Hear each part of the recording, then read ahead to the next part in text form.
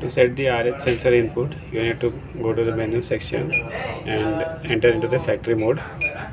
Enter the password as 0002. Press enter and click on RH icon. Select the input setting as 0 to 5. This is a 1 to 3.6 volt sensor. So here we are selecting the input as 0 to 5 volt.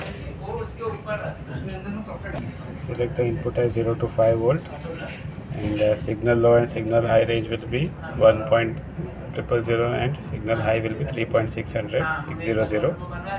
The range is display range is 0 to 100%. So select the input as range low 0 and range high 100%, and it will be saved automatically by clicking on the back button showing the RH value. For compressors, if you are using a compressor, there are 3 types of compressors outputs mode. One is continuous on, one is SP base on off, and one is PV base on off. In continuous on, the compressor will be switched on continuously after a given delay time is elapsed. In SP base on off, compressor will be working in 2 zones, heat zone and cool zone.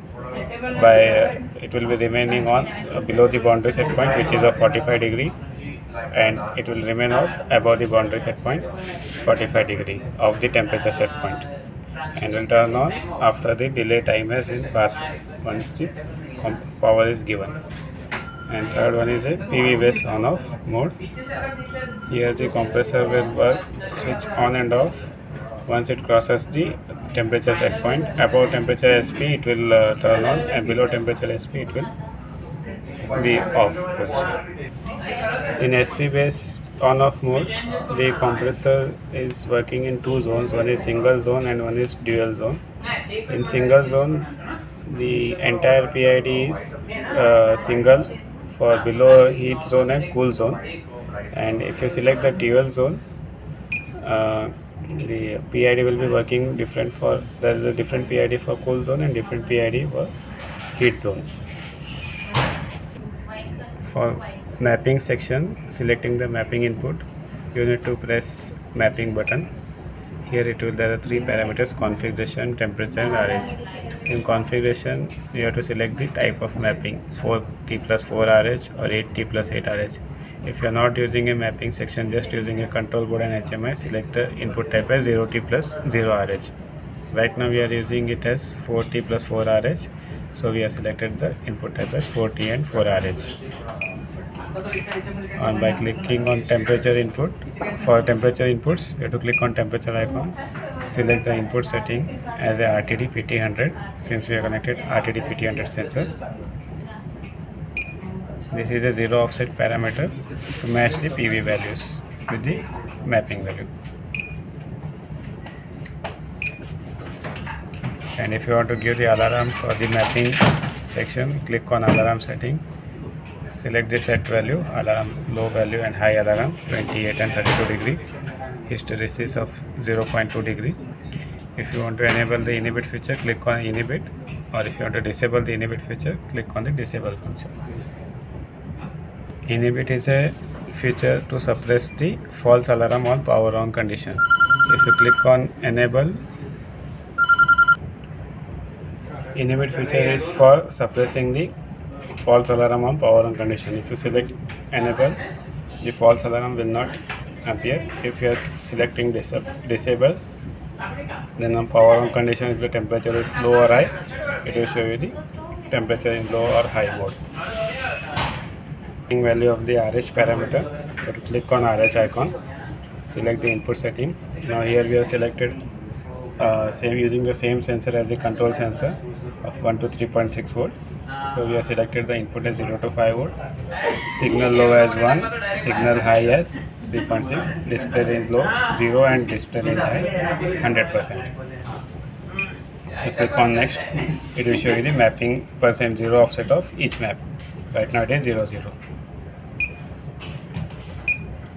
And if you want to select the alarm, set the alarm for mapping unit, click on alarm setting, set the low alarm and high alarm. Here we have set the low alarm as 58 and high alarm as 62.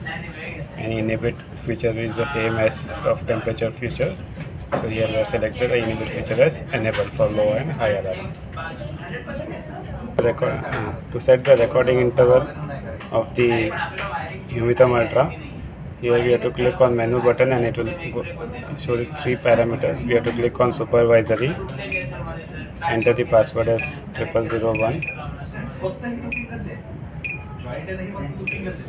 Here you have to click on recording section, give the recording interval as whatever desired interval. Right now we are set as 5 minutes, so each record will be logged at every 5 minutes.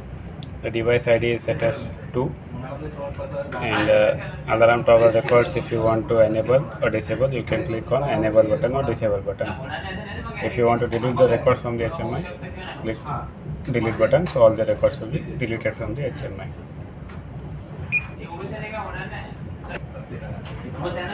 In operator parameters, if you click that, you can set the temperature set point here also, and low deviation, high deviation of temperature and RH.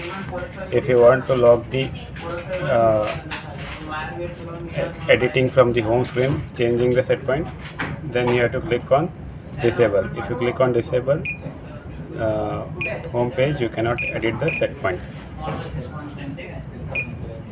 And if you click on enable SP edit on home screen, it will be able to set the set point from the home page.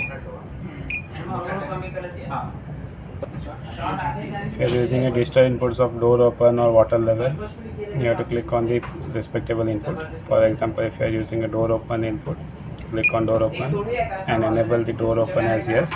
Select the logic on switch, either as switch open or switch close. If you are selecting the switch close, the door will be giving you open on detecting the close logic in the control board, and it will give you alarm after a set delay time. Here it is a delay set of 60 seconds. You will give the status as door open.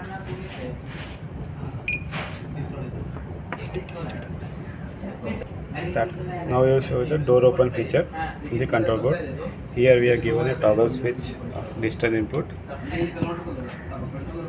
of this toggle switch is connected as a door input in terminal number 49 and 52. So right now door is in the closed position, so it is not giving you an alarm. It's not giving an alarm. Door is in closed position. So I will change the door position from close to open. Once it is detected as door open, here it will give you a door open alarm status.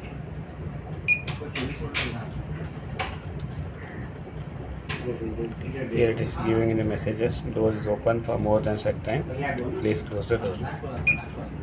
And here it will show you the indication as door open in alarm section.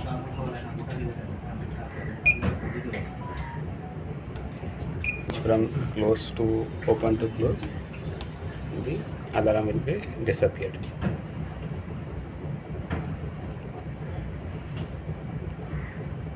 Now door has been closed, so alarm is also been removed.